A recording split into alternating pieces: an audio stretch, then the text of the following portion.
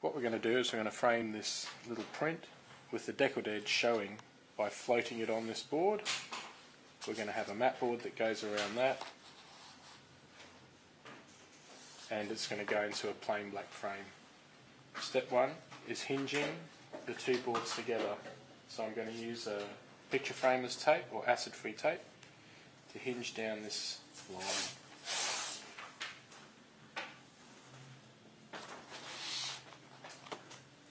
And we'll trim that off with a small knife.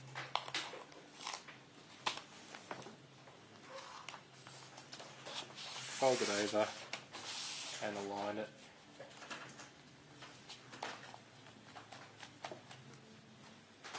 The next step is we're going to cut a little slot in this backing board, and I just want to make a rough mark as to where it's going to go. It's going to go somewhere near the top here, so I just make a couple of little pencil marks. I open the back up, I put a piece of scrap board underneath, and then I'm going to cut a small slot in the board.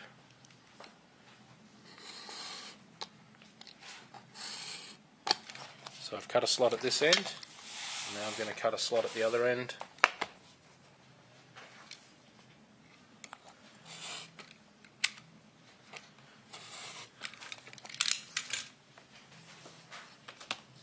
This slot will be used to fix the picture to the mounting board, and I'm going to show you how that's done in a second.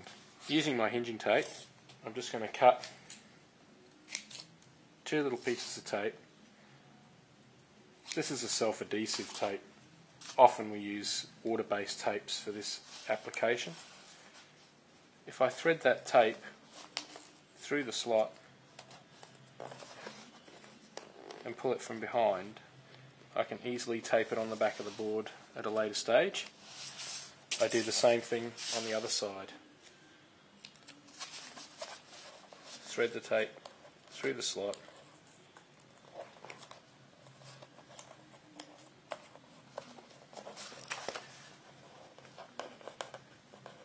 pull it from underneath just to get it into position.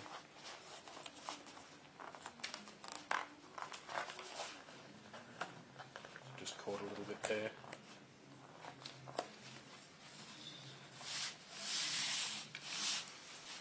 Like so. I can now fold that down, and then I'm going to position this, but I still have some adjustments that I can make. So what I do, put the print into position and just adhere it to that tape.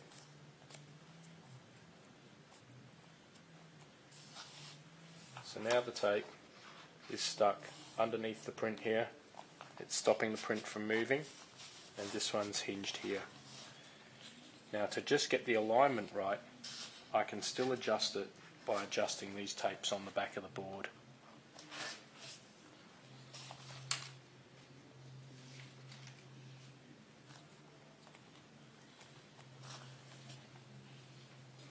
The image looks good, and now it's ready to put into the frame. Learn how to frame your pictures today at pictureframeclass.com and start the journey to improving your home and lifestyle.